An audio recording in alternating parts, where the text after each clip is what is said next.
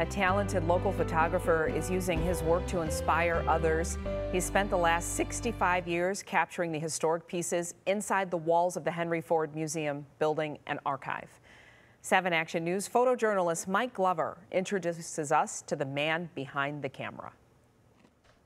My name is Rudolph Theodore Rosiska, but basically I go by Rudy. I've been doing photography since 1957 here at the museum. When I first started, there were still photographers shooting 8x10. That's 10 inches wide, 8 inches high sheet of film. I read some books, magazines, photo magazines, watched what they were doing and picked it up, and I enjoyed doing it, and then it was collection after collection.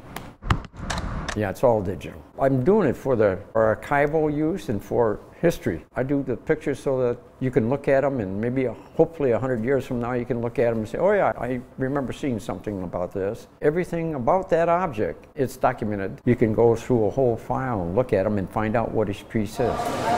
That Kennedy car, well, everybody remembers that day that was alive then. Of course, they wanted interior shots. Well, you got to get in the car to shoot pictures. So there I was, sitting in the back seat, just to be in that car. You go like, wow, I'm in this car. No one else is allowed in this car. And there's a lot of things in this collection where I get to touch, handle, and work with, where other people, you know, they're on the other side of the glass wall. You know, the chair, let's say, the Lincoln chair. And the original one was taken when I first started. Here's this picture right here. They bring the chair out and they set it down, and I went like, oh my goodness, that's the real chair there, you know. It was a great picture, and we used it for postcards for a number of years. 1957 till presently, and I'm still shooting, and I don't plan on retiring yet.